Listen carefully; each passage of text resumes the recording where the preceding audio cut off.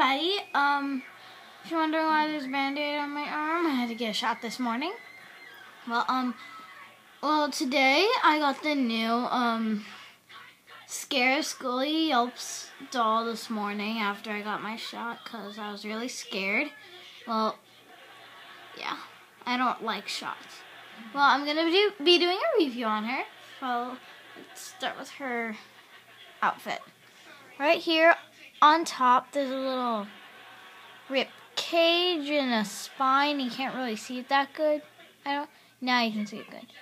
And then where her pockets are, there's a little brain printed on her pockets.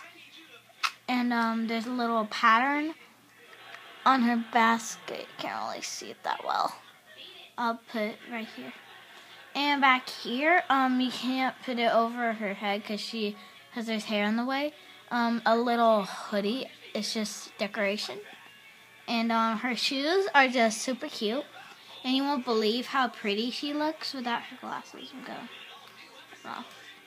She looks so beautiful without her glasses. She just looks so beautiful. This time, her glasses are,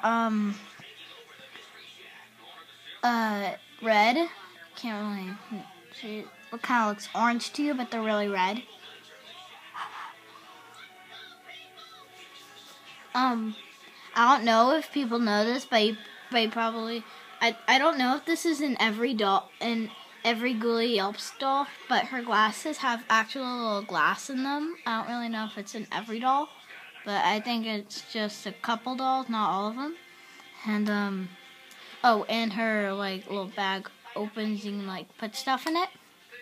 And, her hair is all pulled up, and, I don't know, but I think her